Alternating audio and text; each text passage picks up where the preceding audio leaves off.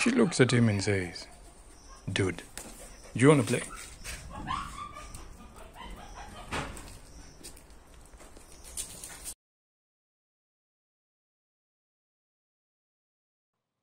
Hey, so what's up, guys? Welcome back to Lenny's Canines, and to anybody who might be new here, welcome on board. We are a very big and wonderful community here. We're all about spreading awareness. Let's get to know more and more about how to handle our dogs and keep on improving. So then, are we ready? All right, then let's get into it. On today's video, I'm going to show you how I normally handle introducing a dog to an older dog that is maybe more established in a community or in your compound. I mostly prefer to do this with a puppy because they're less, what's the term?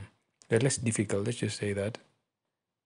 Then the best scenario is when you have an adult that's already well socialized. So see what happens.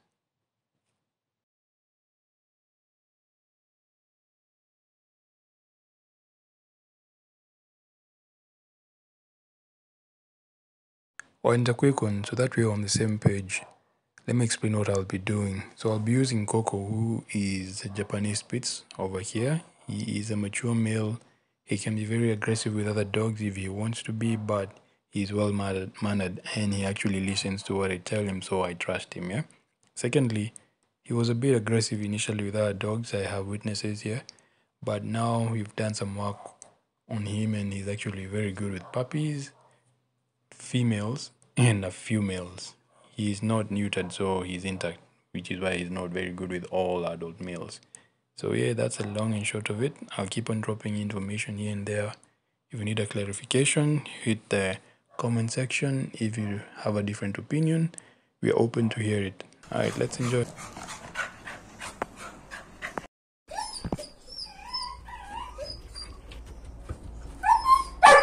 Coco.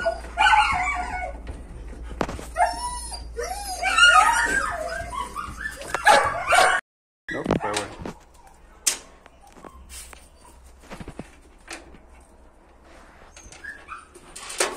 You noticed your friend?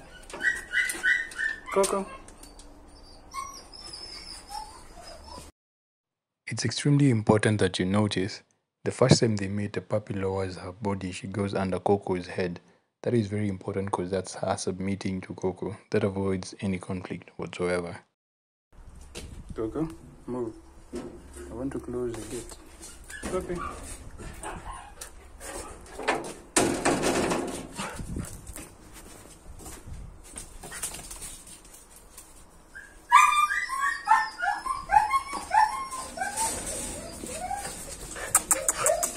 Coco, come. Come, Coco. Come. Good boy. Okay. Nope. Good boy.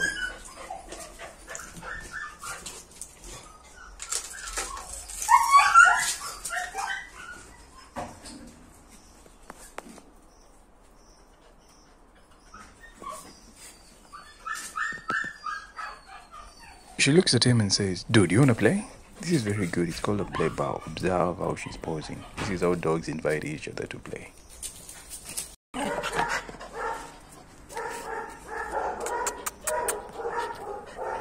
Good puppy.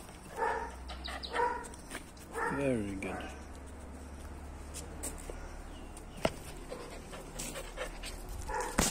Nope.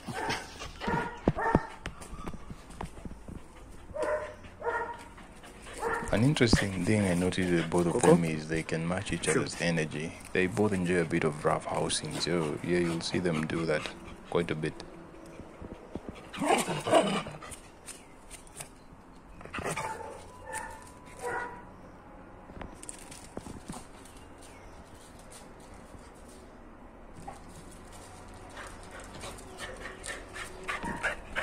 Good boy. Good puppy. Very good. Down, Coco. Coco, sit. Yes. Good boy.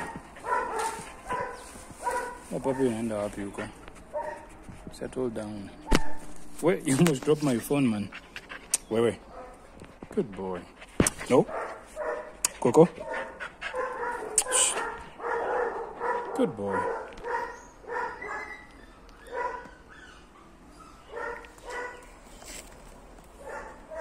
So this is their first interaction.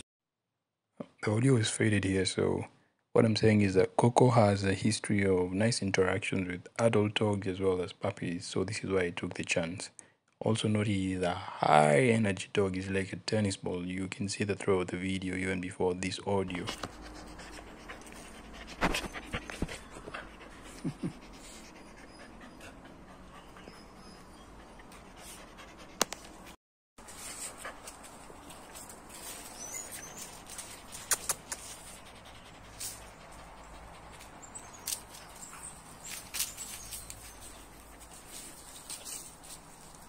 Puppy.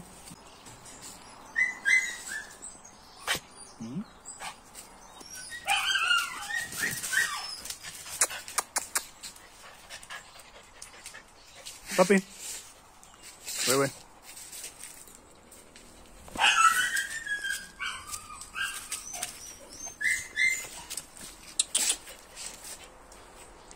And they hang out happily ever after. Alright, so I've actually tried to keep my energy level flat throughout the video. By flat, I mean like stable and constant for the dogs. Especially you'll notice that if you hear me in the video and I talk to the dogs. When you have a calm energy, that is what the dogs mostly take up. You'll see it. When you're hyper, they become hyper. When you chill, they become chill, right? Alright then. So the reason for doing the voiceover is to make sure that I chip in, let you guys know what's happening where the text may not sound as good. So I do hope you enjoyed it and you actually picked up a thing or two. You did learn something. We do help our clients on behavioral issue with their dogs. That's training or even rehabilitation. We've done rehabilitations for even some timid barbells or borbors, and they even began to challenge people in a healthy way, that is. So if you do need our services in any way or form, I'll leave a comment I'll leave a contact in the comment section. Rather, it's easier to change it there than in the video, right? So until next time, in case you have any queries, always ask Lenny's Canines, yeah? So you have a good one. Bye.